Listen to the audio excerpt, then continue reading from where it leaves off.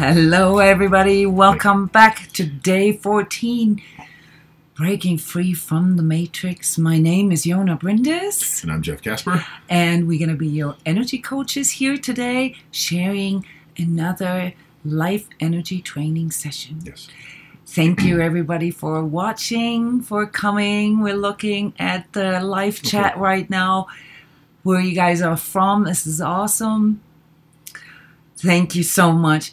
We want to point out, and especially for this lesson today, that the reason why we do this live is for you to comment and to ask questions. Mm-hmm.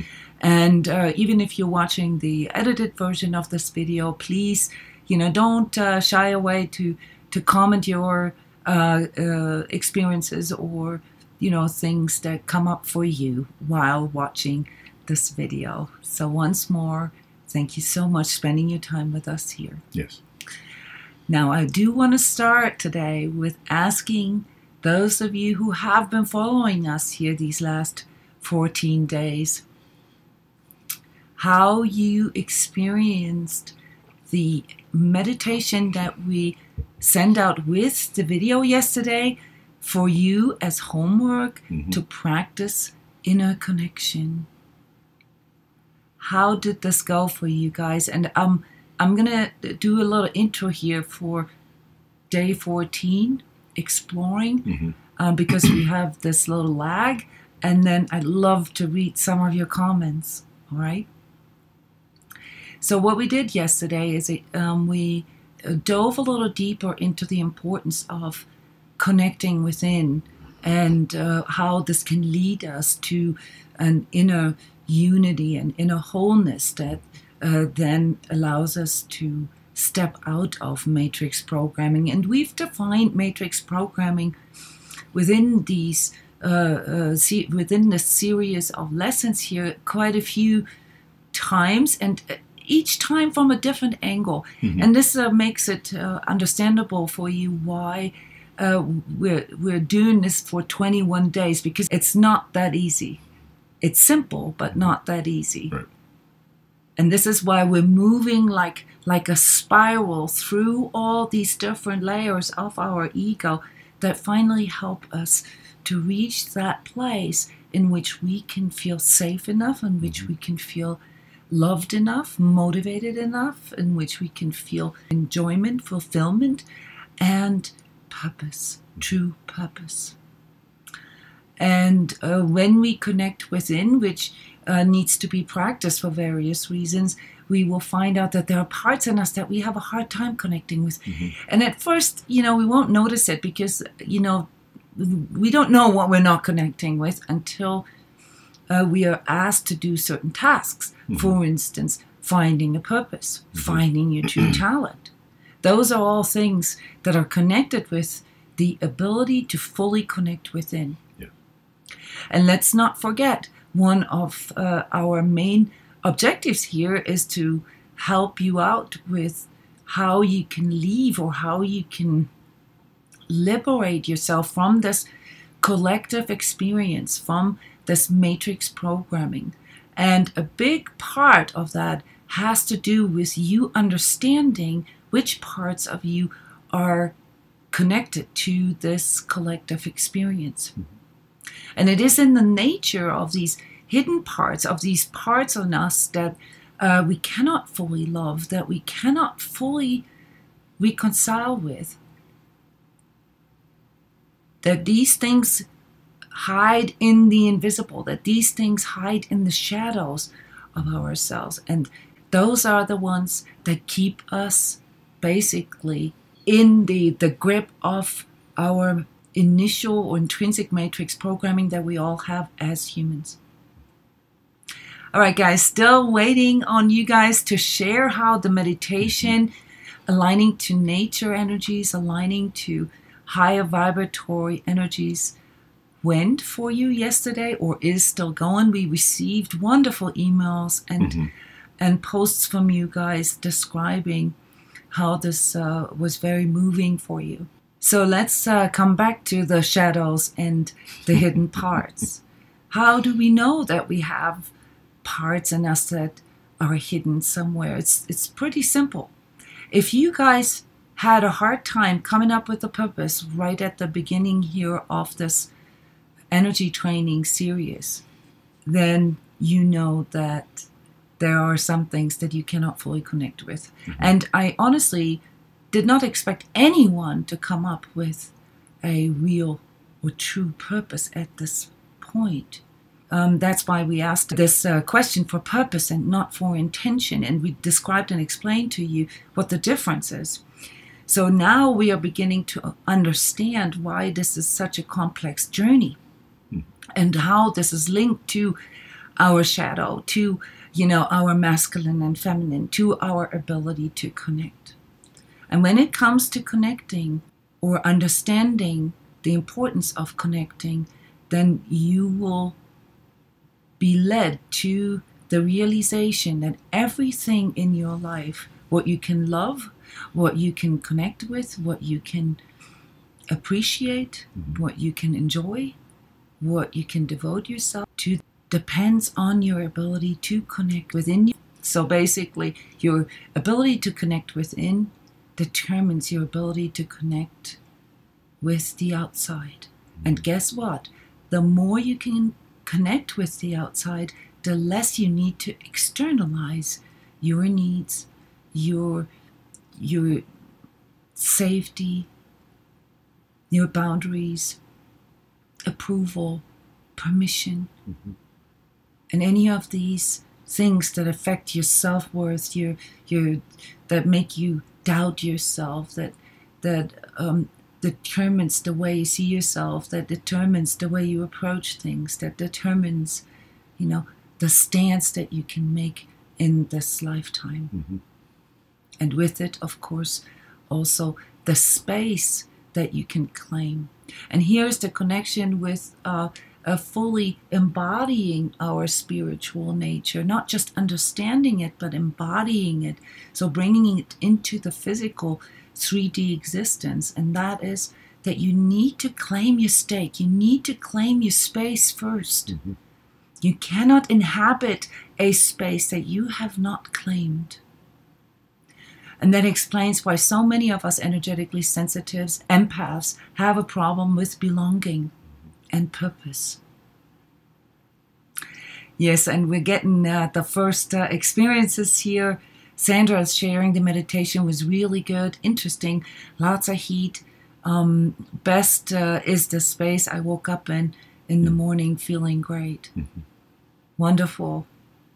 Val shares, thank you. The meditation was very powerful, got quite emotional. What surprised me was taken to a couple of painful memories, which I thought I had already dealt with. Well, this is the reason why we have all these training lessons out here, because as we go into the deeper layers of our inner and outer connections, we will encounter things that we didn't know were there, or we thought we already dealt with on a mental level perhaps, but not necessarily on the emotional or the spiritual and energetic level. And this is what most people experience when they really allow themselves to go and explore this inner connection. Matthew shares, felt grounded and calm, feeling a lot lighter today. Yes. Nice. By practicing our inner connection, and this cannot be repeated often enough, you're going to encounter almost like a mini journey. Okay, so this meditation that we've shared as a gift here coming from our Sacred Self-Healing program is only a tiny little preview of what happens to you when you actually allow yourself to experience these different layers of yourself. Every of these steps comes with a major tool to connect with this particular energetic resonance. And once more, the goal is to become able to hold these higher vibratory places so that our overall manifestation ends up being, congruent with our higher vibratory goals. Because if we get stuck in these hidden places, in these disconnected places, then we become incongruent, we become irritable, we become irrational, we become, you name it. Well, you become stuck. You get stuck, and that's the beauty too of also continuous spiritual work. Is as you do processes like the Sacred Self Healing Program, or even listening to things like this, and you keep that process going, the repetitive nature of it. Not only do you get stuck less, you notice when you are faster. And then you also have tools to get out of it, and that's the power of dedicated spiritual work, is you not only can face certain things easier because your energetic state is at a higher level, or you're connecting with a higher state, but you begin to get a better ability to discern and feel when you are dropping. So it's very, very smart to do this daily repetition. And when it comes to understanding what stuckness, as we called it a few times here in the past, really does to our energy, and how it inflicts our ability to claim our sovereignty, then all you really need to do is to look at your persistent patterns. What are some of the things that keep repeating in your life? Because they are the ones that show you basically those traps, those pitfalls that you have, that when things get a little more stressful or challenging, that you end up with. And for most of us, this has to do with our core fears, with our core needs, and of course, them being met or not. So these conflicts that we have and contradictions have a lot to do with our inner ability to actually see what it is that is not being met right now. And once more here, this is a deeper layer now of what we've already talked about. And there will be more layers, just so you know. It's not done with understanding that, say, yes, I have an abandonment issue, and that is what creates my deepest core fear, or my deepest need to belong to something or to feel safe. No, you've got to learn how to connect with this part, how to reclaim this part and reconcile with it, so that it doesn't dominate or drive your life anymore. And here is where this lesson gets to the center piece of itself, and that is when we are setting out to explore new options, when we are trying to connect with this part in us that can connect us with our inner higher guidance, with our true calling, with our true nature. And we cannot really feel this, and we're trying everything but, more or less. That's when we have to look at what it really is, that drives us. And driving, just so you know, at this stage of your journey is most likely determined by your core fears. In other words, by your ego coping. And so if someone, like, say, goes into withholding when something stressful happens, then usually that is a sign that this person cannot really go into self-expression, because there's a fear of judgment, or a fear of making mistakes. If someone goes into attack, if someone goes into trying to overpower or over-control the situation, then that's a sign that this person may have a fear of getting punished. And if somebody goes into total disconnect, total dissociation, total withdrawing from what the task or the challenge is, then that's a sign that we have a part in us that has never really experienced power from within. And we talked about pleasing, we talked about some of these coping mechanisms, which we will dive a little deeper into tomorrow.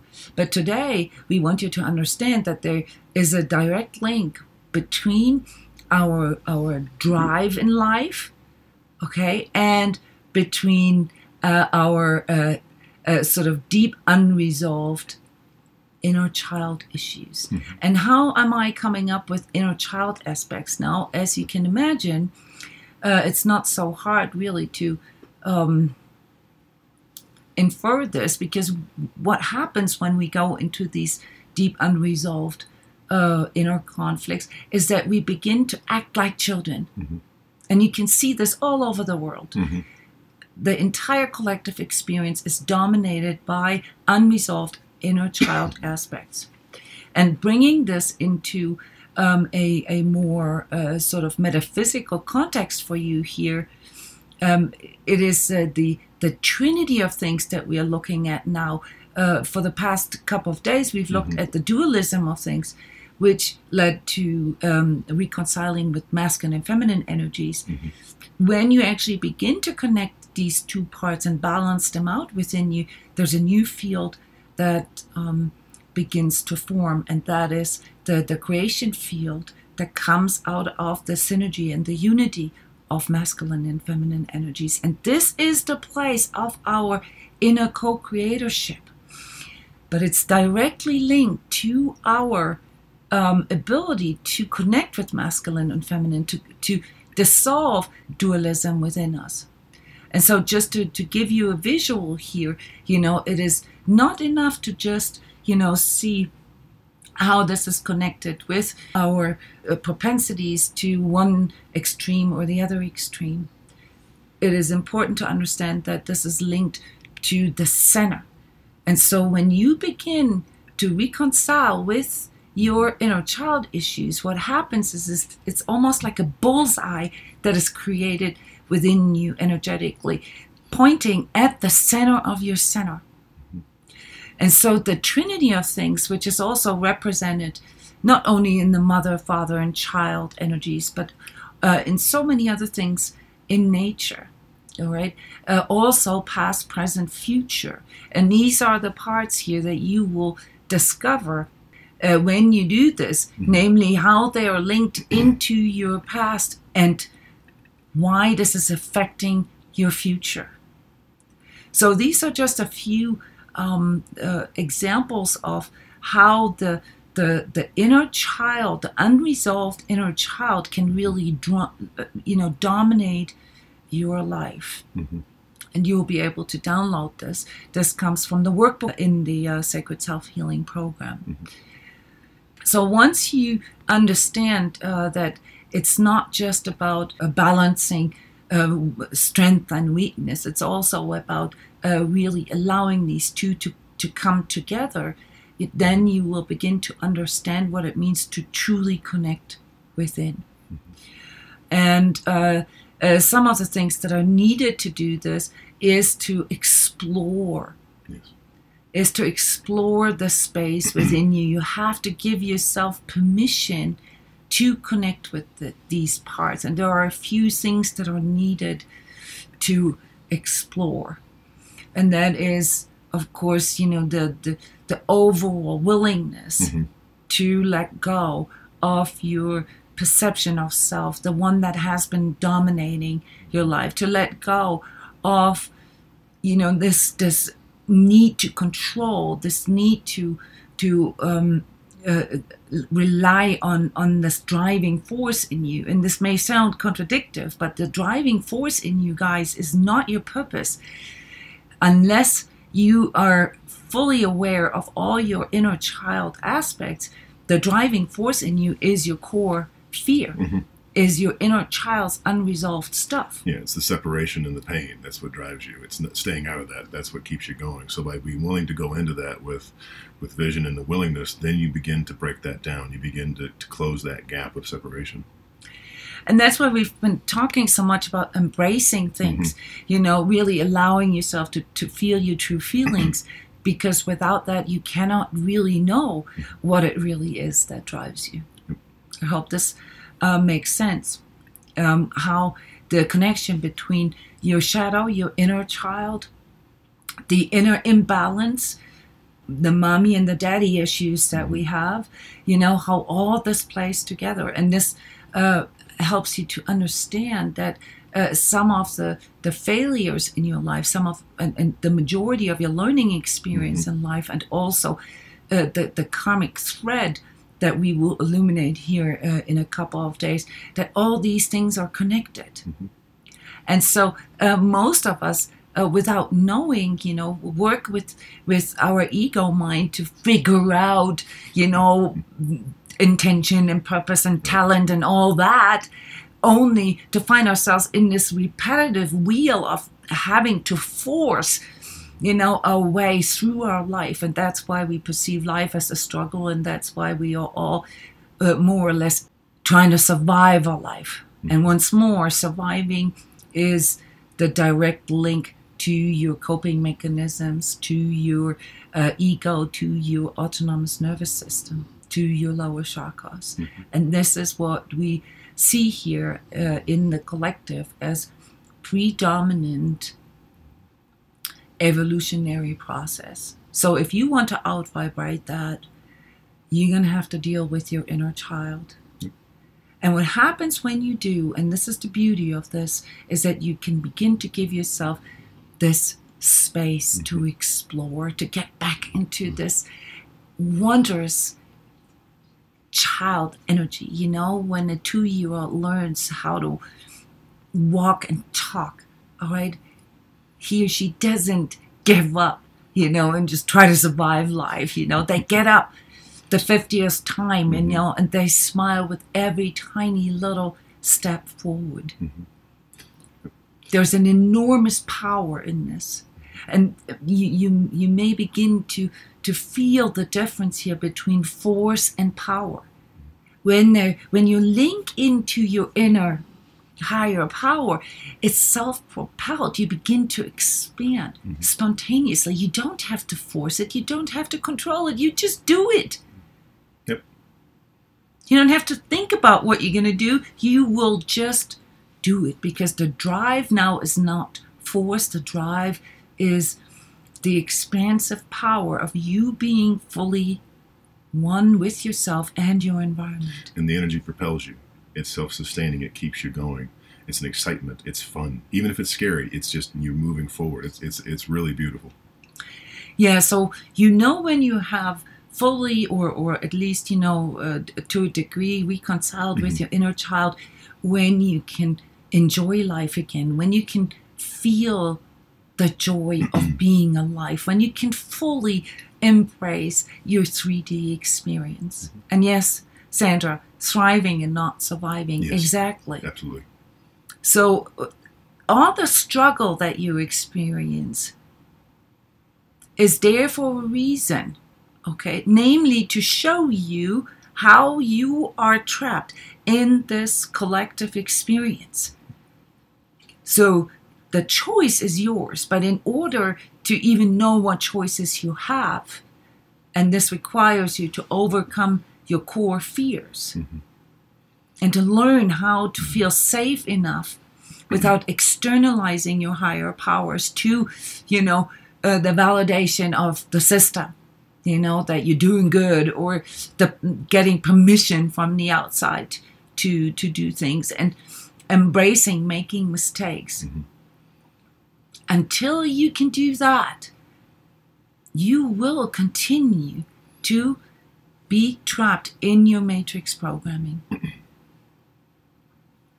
So when it comes to the implementation of what we have presented to you here today in this lesson, understand that this is a process that can take a couple years. All right? I mean, it took me 35 years. Still working. Yeah.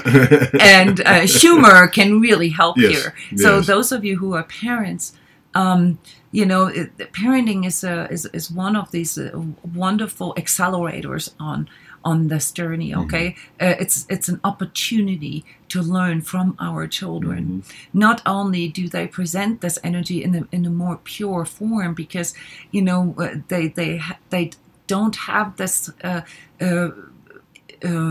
fancy false self developed yet. So we can see a lot of raw energies there. And many of us, when we first become parents, we actually find ourselves in a place where we experience for the first time these hidden parts in us.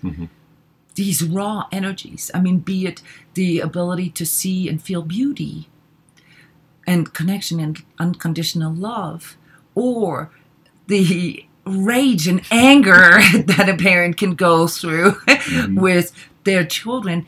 both of these, polarities belong to this experience, and that's why, I call it an accelerator, because it really helps us to see this. But at the same time, it also brings in the medicine, namely the joy and the beauty and the humor, and the playfulness that this wondrous child can bring into our lives. Now, we don't all have to be parents ourselves to connect with this energy. That's why we recommend it to be, or to connect more with the nature energies, and animals. Animals can connect us to this energy as well.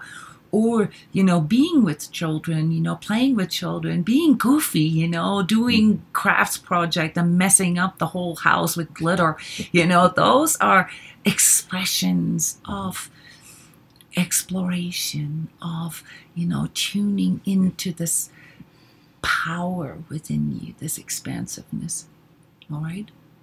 So in the practical, of course, on the physical level, this does not mean that you guys all have to become parents now. It can, but it doesn't have to. It's more about, finding out what makes you truly feel safe, and many of these questions throughout the series here led to this point. What do you truly need to feel safe? What do you truly need to feel loved? Can you give yourself the permission to explore? And the reason why this is a physical step, because very often we will feel this in our body, how we are being held back from moving forward. But it can also affect our finances, or things such as our living conditions. So people who move a lot, people who have issues finding the right place, often deal with massive inner child, unresolved inner child issues.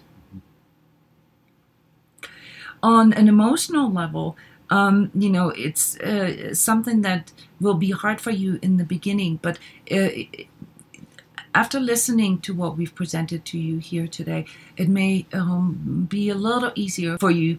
Try to find out what has dampened you, what has dampened that exploration drive in you.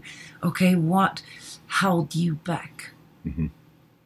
And you can use your mind, on a mental level to try to make out first patterns. Remember, you worked with your triggers before. This is the place where you can put the triggers together with the patterns. What are the things that drive you nuts, that hold you back, that throw you into one drama after another? Those are so-called patterns. And patterns, they are the ones that describe the wheel that we all get stuck in. And on a social behavioral level, which always ties in with the emotional and the mental aspects, is, do you know what has been driving you all your life? Do you really know what the driving force was in your life so far? I do. Mine has been inner child aspects in regards to not having been heard, having been made fun of for some of the things that I expressed when I was little, which a lot of that has to do with our energetic sensitivity. So for me, it was like seeing things differently than others, and people, or even my parents responding to this in a negative way. And so this is probably why I am a teacher here today, because the driving force in my life has always been trying to be heard. But there's other things that can drive you, such as the need for validation, or the need for pleasing, approval. Yes. The need for attention. Many of us with abandonment issues have this insatiable need, to stay in the center, or to see them or make themselves the center. When fear and anxiety rules our life, it creates this insatiable need to control everything and everybody around us. All right, those are just a few examples here. So when it comes to, really getting to the deeper layer of this, we call this spiritual, but it's not really spiritual in a sense of like spiritual belief, but it ties in with our core beliefs.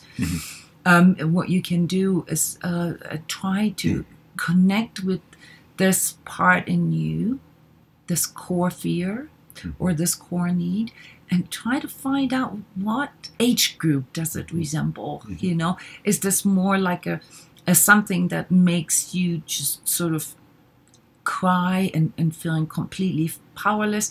Then it's probably linked to an inner child aspect that is that was created or that was disturbed in a very early stage, you know, in infancy from 0 to 2 years old. Is it you know, when what drives you has to do with the tantrum or rage, you know, yelling and screaming? It's usually linked to the age group 2 to 5, you know, so where a lot of that exploration had to take place but couldn't take place. And there are other aspects to you know, the different age groups that we go into depth with here at transCODES, because it requires you to really work with these parts for a bit of time. Right. We have a wonderful energy training, transmission, and healing circle workshops dealing with inner child aspects. And next to some of the connecting and resolving some of the karmic issues, inner child work is probably you know, in conjunction with shadow work, because they too link to another, the most transformational inner work that you can do. Yes, because it brings up these old blocks that you kind of are aware of, but as you ask these questions and go into contemplation, all of a sudden you get some aha moments, and you're like, oh my gosh, this is where this is from, and you can begin to really work through this and reconnect with that vibrancy that you have as a child without the pain. Energetically, we recommend that you allow yourself to explore this within. And so we would ask you to dedicate a meditation or a contemplation session and to create the safe space where you actually invite your inner child, that part of you, you know, hidden in the basement, starved and unloved. And this can help you to reconnect with this part and perhaps even begin to see that you, the you in the now, can actually give this to your inner child. Yes.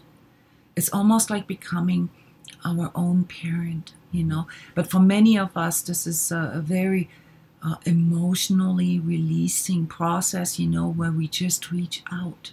Just reaching out and exploring the space will help you to explore more options and even talents and purpose and calling in your adult practical life right now. Yeah, so the homework for tomorrow is when you connect with this part, and the homework can help you with that, we want you to connect with your very early hopes and dreams. Yes.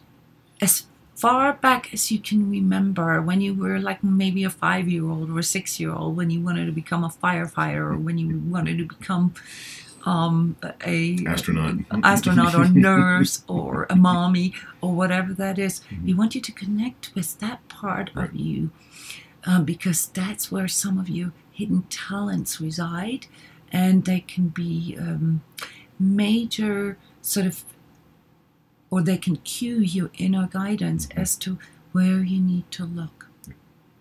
The energy work associated with this lesson is reclaiming through inner fusion, and the energy work transmissions are the inner child transmission, the shadow work transmission, the healing circle transmissions, and grace integrity once more.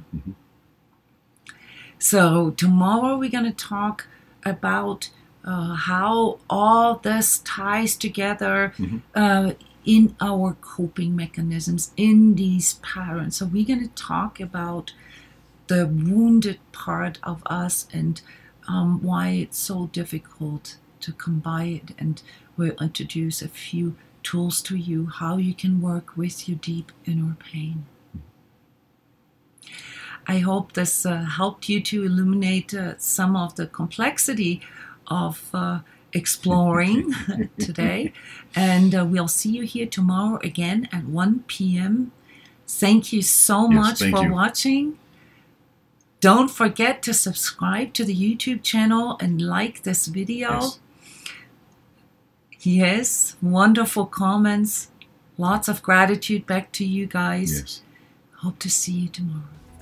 Bye-bye.